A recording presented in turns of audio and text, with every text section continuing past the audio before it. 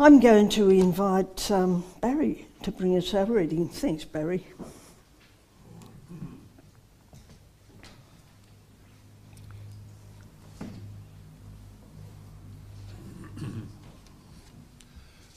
We're reading today from Hebrews. Your word, O Lord, is a lamp to our feet And a light to our path. High priest, chosen from among mortals, is put in charge of things pertaining to God on their behalf, to offer gifts and sacrifices for sins. He is able to deal gently with the ignorant and wayward, since he himself is subject to weakness. And because of this, he must offer sacrifice for his own sins as well as for those of the people. And one does not presume to take this honour, but takes it only when called by God, just as Aaron was. So also Christ did not glorify himself in becoming a high priest, but was appointed by the one who said to him, "You are my son, today I have begotten you." As he says also in another place, "You are a priest forever, according to the order of Melchizedek." In the days of his flesh, Jesus offered up prayers and supplications with loud cries and tears to the one who was able to save him from death, and he was heard because of his reverent submission. Although he was a son, he learned obedience through what he suffered, and having been made perfect, he became the source of eternal salvation for all who obey him, having been designated by God a high priest according to the order of Melchizedek. The Gospel reading is from Mark in the 10th chapter. James and John, the sons of Zebedee, came forward to him and said, "Teacher, we want you to do for us whatever we ask of you." And he said to them, "What is it you want me to do for you?" And they said to him, "Grant us to sit one at your right hand and one at your left in your glory." But Jesus said to them, "You do not know what you are asking. Are you able to drink the cup that I drink, or be baptized with the baptism that I am baptized with?" They replied, "We are able." Then Jesus said to them, "The cup that I drink you will drink, and with the baptism with which I am baptized, you will be baptized. But to sit at my right hand or at my left is not mine to grant to you, but it is for those for whom it has been prepared." When the 10 heard this, they began to be angry with James and John. So Jesus called them and said to them, "You know that among the Gentiles, those whom they recognize as their rulers lord it over them, and their great ones are tyrants over them. But it is not so among you. Whoever wishes to become great among you must be your servant, and whoever wishes to be first among you must be slave of all. For the Son of Man came not to be served, but to serve, and to give his life a ransom for many." May your word live in us And bear much fruit to your glory. Lord, your life's example shows us how to lead with humility and how to serve others. May the words we hear this morning open our hearts and enliven the Holy Spirit in our lives to love and serve you and all people. Amen. I'm sure that throughout your lives, all of you have dreamed dreams. Yeah, all of us. We dream about the future. We dream about career. We dream hundreds and thousands of dreams of how life will go for us. As a child, I dreamed of becoming a teacher. It didn't happen, but I did become an integration aide, which was almost second best. Also, I became a guide leader as well. So I guess that helped a lot. And when I was young, I dreamed. When I was riding my push bike, I dreamed of riding a motorbike, zipping here and zipping there, and the wind in my hair and the bugs in my teeth. And guess what? I did. I did ride a motorbike for quite a number of years. I did get cleaned up by a car, and that wasn't terribly exciting, but I survived, although I did promise that I would never ride a bike again. But the lure of the motorbike, especially when we joined the Classic Bike Club, was a bit too much. And it's only recently that I sold my Classic Tiger Triumph Cub to a gentleman down in Tasmania. And when I went down to visit friends in Tasmania and saw my motorbike, it looked pretty specco. He said, "Do you want to take it for a spin?" And I thought, no, I haven't ridden enough. So many times our dreams don't happen because sometimes the dreams we dream might change because of circumstances, because our circumstances change, or they might not be good for us. In our gospel reading this morning, James and John had a dream, and they dreamed to be the second most important people in the kingdom that Jesus had spoken about. Now, last week, of course, you probably remember hearing about the rich young ruler, the man who was seeking eternal life. And Jesus told him that the way to find life was to give up his wealth and to follow him. And Jesus talked again with the disciples about the cost of discipleship and how the first will be last and the last will be first. And he told the disciples, "We're going to Jerusalem because the Son of Man will be betrayed to the chief priests and handed over to the Gentiles, and the Gentiles will spit on him and mock him and flog him and kill him. And 3 days later, he would rise." So once again, Jesus is telling his disciples what will happen to him.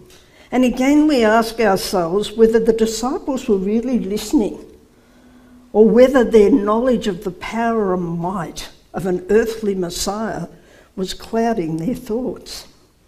So James and John, bless them, two of his disciples, approached Jesus to ask him a favour.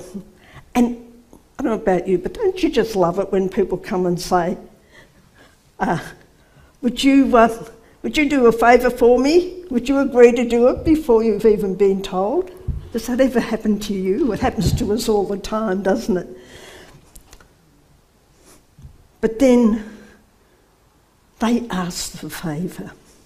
"Teacher, we want you to do for us whatever we ask of you." Now, Mark doesn't tell us whether Jesus was a little bit suspicious. He doesn't even tell us whether he thought maybe it might have been not the right thing. But he encouraged them to ask. And he said to them, "So what do you want me to do for you?" And James and John sort of stammer out something like this. "Well, Jesus, you know that glory thing that you've been talking about and teaching us about along the road? We want to talk to you about reserving some seats for it. Now, we did some maths, and there's 2 of us. And so we figured, because there were 2 of us, there'd be 2 spots. And we figured it'd be really good if we could reserve a couple of seats, preferably the one on the left and the one on the right. And, I reckon that'd be pretty good, don't you think? What do you reckon, Jesus?" And Jesus had indeed been talking about glory in chapter 8, and it seems that James and John had heard the bit about the glory, but it seems they missed the bit about being mocked and spat on and flogged and killed. So Jesus reminded them of the cup of suffering and his upcoming death, and asked them if they were prepared to go down that track. And when they answered that they would indeed suffer and die at the hands of others, it did actually happen in the future. So James and John, along with the other disciples, had the wrong idea of the Messiah's kingdom as predicted in the Old Testament prophets.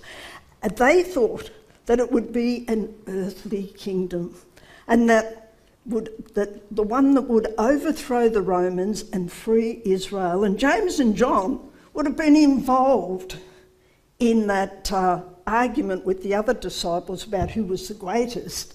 Since they couldn't prove anything in that discussion, they kind of went via the back door, so to speak, and or they tried to jump the queue.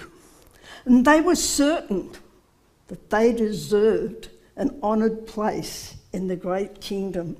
And being at the right and left of Jesus, well, that was about as good as it gets, eh? They didn't understand at the time that the kingdom that Jesus was speaking about was the kingdom of God in the hearts and minds of people. A kingdom not of this world, a kingdom where Jesus would be the mediator for all who would seek the Lord and speak to God on our behalf. Jesus had no need to give James and John a lecture for trying to queue jump or putting themselves first, because you would all know, you would all assume that the other disciples were certainly extremely cross with them. And I can imagine they gave James and John quite a talking to. And then Jesus calls the disciples together, and he told them again that true greatness comes in serving others. And this cuts against what happens in our world today. You know, most business organisations expect you to be a high flyer, expect you to achieve greatly, even at the expense of climbing on the shoulders of other people in order to get to where you're going. And even in Jesus' time, money and prestige and high office were considered a real blessing and something to be aimed for. But Jesus explains again to them that the Son of Man did not come to be served, but to serve and to give his life as a ransom for many. And Jesus demonstrated that type of service by washing the disciples' feet on the night before he was betrayed. And he went to the cross as a ransom for the sin of the world. Back then, a ransom price was paid to release a slave, and Jesus paid the ransom for us because we were unable to pay it ourselves. His humble and obedient death released us from the slavery of sin. I mean, how awesome is that? Isn't that amazing? The Son of God humbled himself to serve us by being a ransom for all of us. And Jesus humbled himself and died and rose and ascended to heaven, where we read in Hebrews that Jesus became our high priest.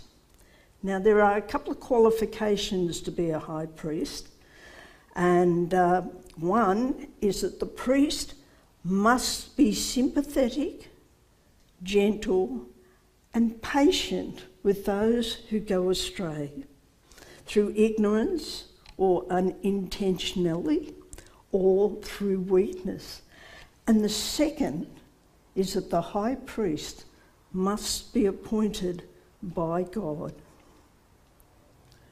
Must be appointed by God.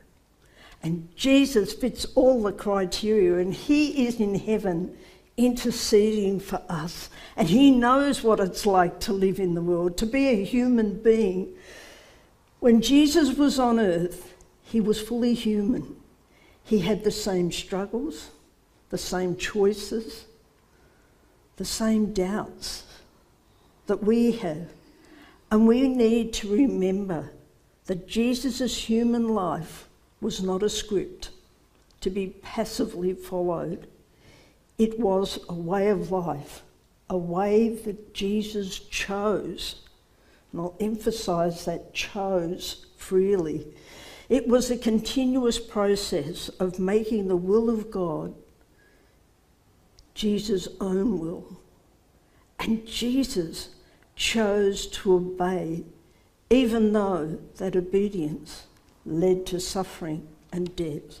So Jesus is the example back then, and Jesus' example for us today are the very essence of servanthood.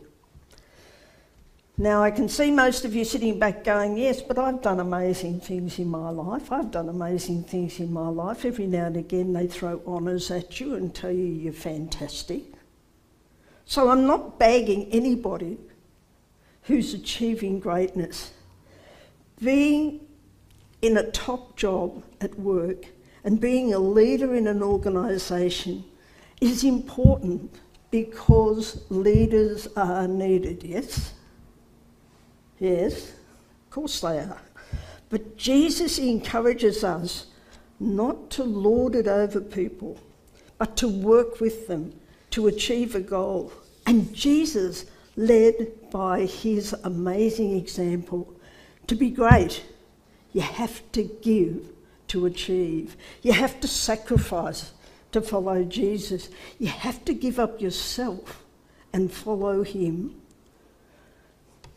I have a commentary book at home on the book of Mark. Obviously, one has wall-to-wall library of books when you do ministry things. But it's entitled The Servant King, Reading Mark Today. And I reckon that's absolutely spot on. Jesus left the heights of heaven to come as one of us, a human, to walk on this earth and to struggle with life just as we do. He showed complete servanthood by giving his life to bring us back into a close and loving relationship with God. I mean, what an amazing Saviour. What an example for us to follow. Jesus, the High Priest and King, Master, Servant and Lord. This is indeed our God, the Servant King. Amen.